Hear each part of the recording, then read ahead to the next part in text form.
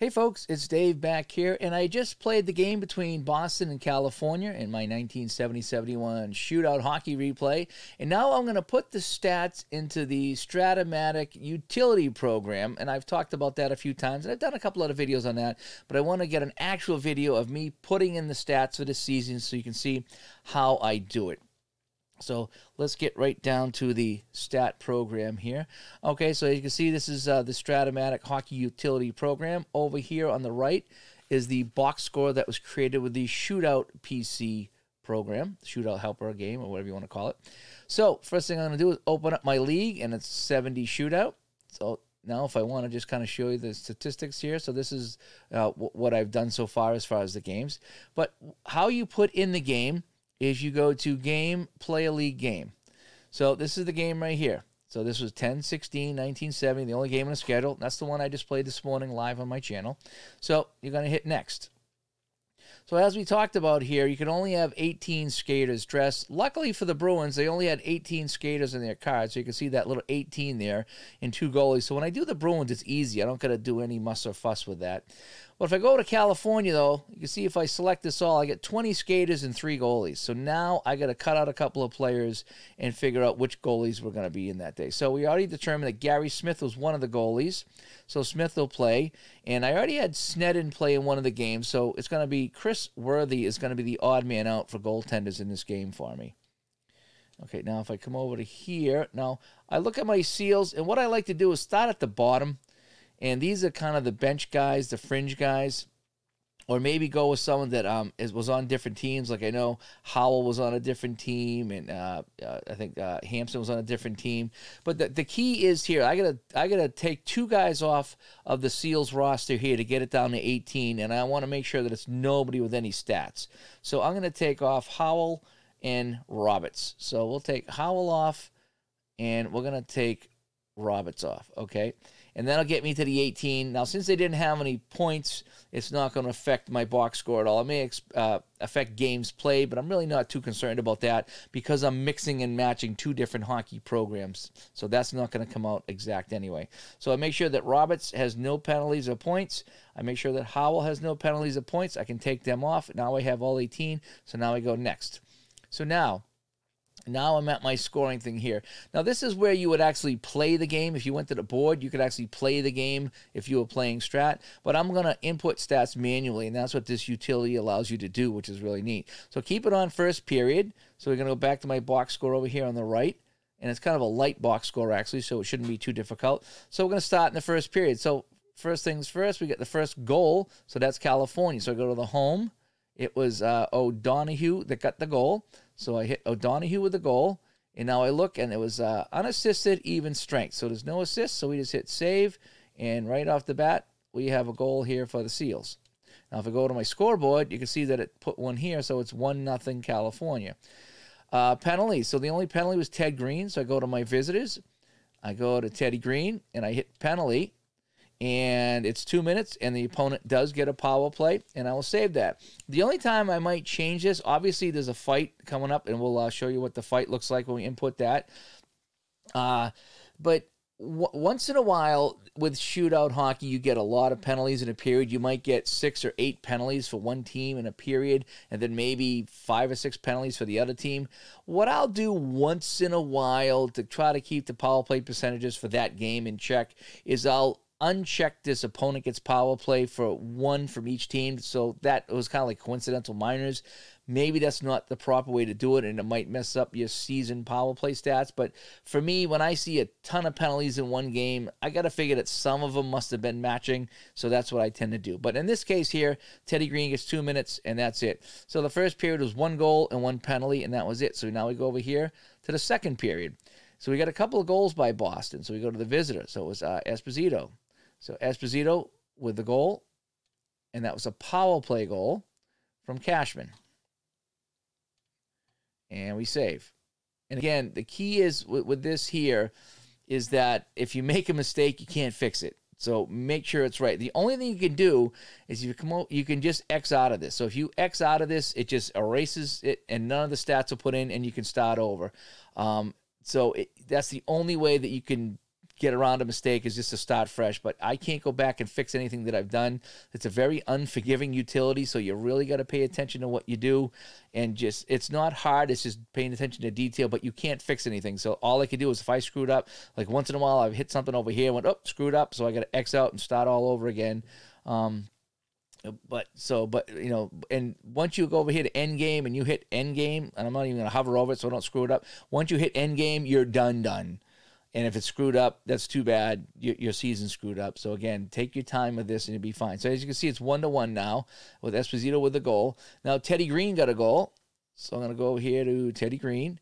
He got a goal. It's even strength. So that's from Walton and Ace Bailey. Okay. And so now it's 2-1. So we got 2-1 score. Now we got to go to my penalties. So I'm going to go to home penalties. So I have Dennis Hextall, 2 minutes. Hickey, Ernie. So he got a charging for 2 minutes. And then later on in the period, he got 4 minutes for roughing. And I just changed that to 4 minutes and it's saved. So that's the second period. So I can check my summary out. And it shows me here I got the California goal in the first. 2 for Boston, and then I got my 4 penalties here. So I got 1 for Teddy Green, and then over here I got 3 for California. So now I'm ready to go to the third period. Now these are optional here. These period things are optional. If you don't care about seeing the box score and you're just looking for stats, you can just leave it as first period if you want. I like to have everything in order. That's just me. I'm just a perfectionist, so I tend to go period by period. But you don't have to. It's more just window dressing, but it does, when it comes up, it'll show you how many goals they got in each period. That's kind of neat to look, so I like to get everything in as accurate as possible. All right, so now third period now. I got a goal by Boston, so let me scroll up here. So I got a goal by Wayne Cashman. So Cashman with a goal. And again, if you messed up here, you can always hit cancel here and the goal won't register, so there is a little safety there. But so Cashman with a goal. And it was from Ori and Hodge on the power play. So on the power play from Don Ori and Ken Hodge. All right, Cash on the power play. And then I got a goal by McKenzie. So Boston goal by McKenzie. So he scored. And that was even strength from Johnny Busick and Freddie Stanfield. And save.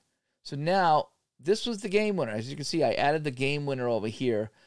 I did that in the shootout helper, so you can do that right in there. So that just reminds me to check this box right here for game-winning goal. If it's a tie game, then whoever scored the last goal would get the game-tying goal. And I want to keep track of that. So that's one thing I did screw up when I put in the stats. I had to go back and re-input a handful of games to put that in. But I do this to remind me, game-winning goal over here. So now, if I look at the scoreboard now, it should be 4-1 Boston. So now we got a couple goals by the Seals here, right? So we have Hickey, and that's Bill. So Bill Hickey with a goal from Ted Hampson, and that's even strength. And then I got a goal from Vadnais. From Gary Croteau, even strength. So now it's a 4-3 game. There are my 7 goals. And there was an empty net goal here by Westfald at the end. So I'm going to go to Westfald. It's going to be a goal for Boston. It's from Sanderson and Wayne Carlton. And I'm going to check off empty net goal. So I got a normal goal, empty net, Sanderson, Westfald from Sanderson and Carlton, save. Okay, so now that should be my final score, 5-3. So all the goals are in. So I got some penalties. So I got to go. Amon is here. Jerry Amon. Oh, I spelled his name wrong, so I got to fix that. Jerry Amon. So he gets a penalty for interference. 2 minutes. Yep. And now I got to fight. So I get Don Ori. Click here. There's no power play on a fight. Pumped it up to 5 minutes. So Don Ori, 5 minutes for fighting. And then I got Dennis Hextall. He also got a fight. No power play. 1, 2, 3, 4, 5. So there's that. So now if I go to my summary, I got my 8 goals. Okay. I got all my penalties logged in. So now I got to do the goalies. So I scroll down here and I see it's Cheevers in net. Cheevers played 60 minutes. Cheevers saw 32 shots. He gave up 3 goals, and he gets the win. Over here, it was Gary Smith in net. Now, he played 59 minutes because we pulled the goalie. He saw 31 shots. He gave up 4 goals. There was 1 open netter, and he picks up the loss. So I should be done, but what I like to do is give it one last check again. Once you hit end, you're done. So the scoreboard is 5-3 Boston. That's important. The visiting team, I like to see, make sure I get the game-winning goal. So that should have been McKenzie. So if I click on McKenzie, it shows you his stats. So he's got a goal, and he's got the game-winning goal. Cheevers was in net for all 60 minutes. He saw 32 shots. He gave it 3 goals. He gets the win. Okay, there was no shutout, so don't worry about it. The home team, Gary Smith was in net, 59 minutes, 31 shots, 4 goals against, the 1 empty netter, and he gets the loss. I should be good to go. Okay, everything should be done. The game should end, so I'm going to export the game results because that'll give me a box score for the game. So in case something happens, and this thing crashes, I still have the game saved, so I can just import it back into the program.